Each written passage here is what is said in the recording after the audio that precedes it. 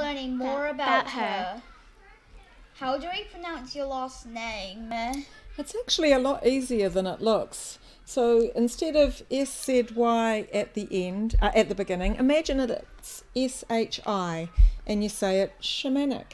So it's easy. What made you interested in writing books? I became interested in writing when I fell in love with reading, and I loved reading so much I thought I'd like to write books like my favourite ones to read.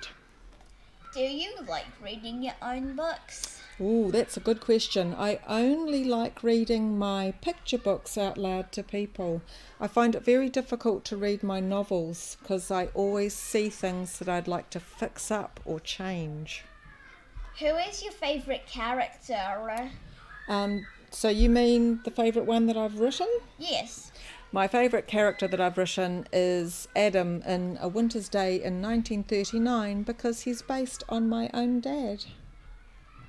How many years have you been writing books? I've been writing for about 20 years. Really? How many books have you been writing so far in your life?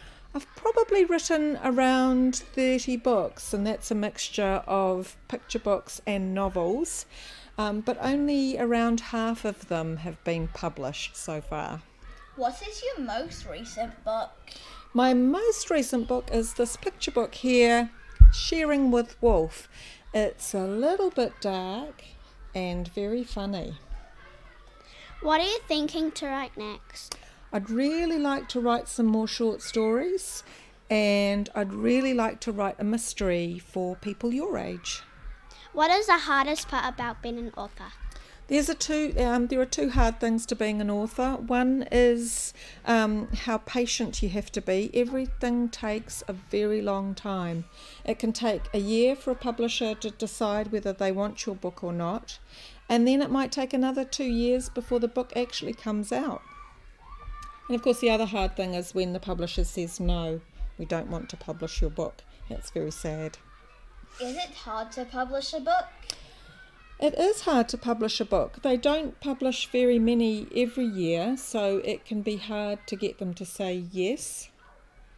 But the lucky thing for me is that once I've written the story and edited it, the hard part for me is over, and the rest of the publication work is over to the publisher. We hope you enjoy your listening and finding out more about Melinda being an author. Bye RPS, see you next time. Bye.